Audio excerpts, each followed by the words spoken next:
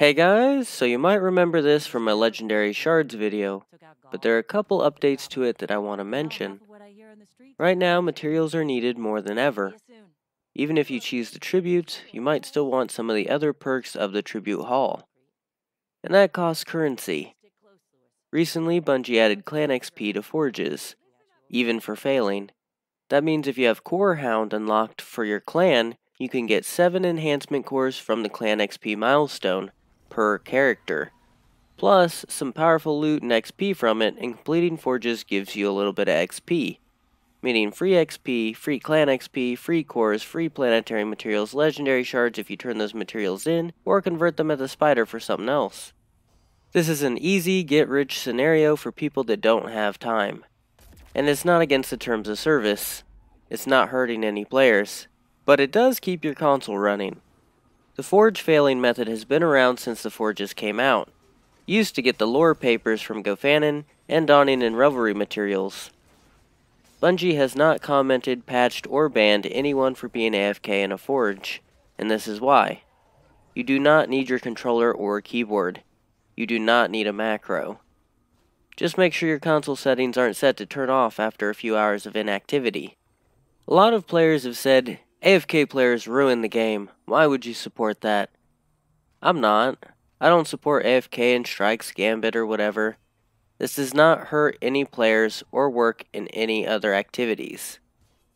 If a player that you matchmake in your forge tries to complete it, the timer will be extended, and if that timer goes on for a while, you'll hit the AFK protection, and you will be kicked to orbit. If you are hurting other players, you will be kicked to orbit for being AFK. That is the failsafe of this method. If you're not hurting any players, the forge will fail before you're kicked to orbit. What makes you so sure you won't hurt other players? Because for this to work, you need to lower your power level.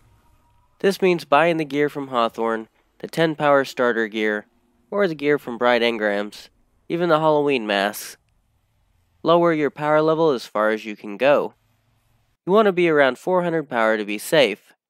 Then load up the Volander Forge on the EDZ to get Dusklight Shards, or go to Gofanon on Nessus to get Data Lattice. You can get thousands of these per day by doing nothing.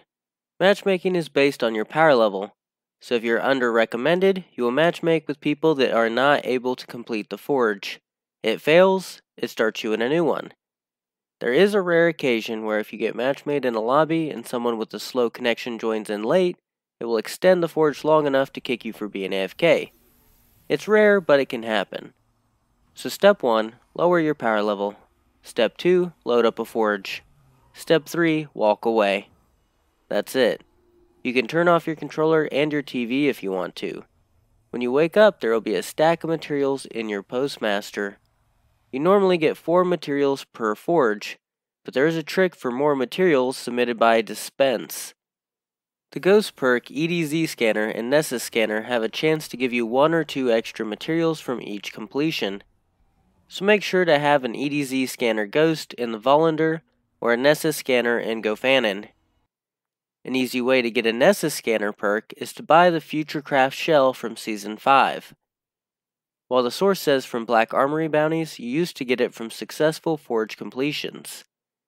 It costs 1000 glimmer and 2 shards, and the only planetary perks it can have are from Nessus, making it real easy to get a Nessus scanner. Dismantling one gives half of its cost back, so it's not a big waste either. Even if you aren't playing, you can still have the game paying you back for those tribute costs. Cheese forever, Guardian!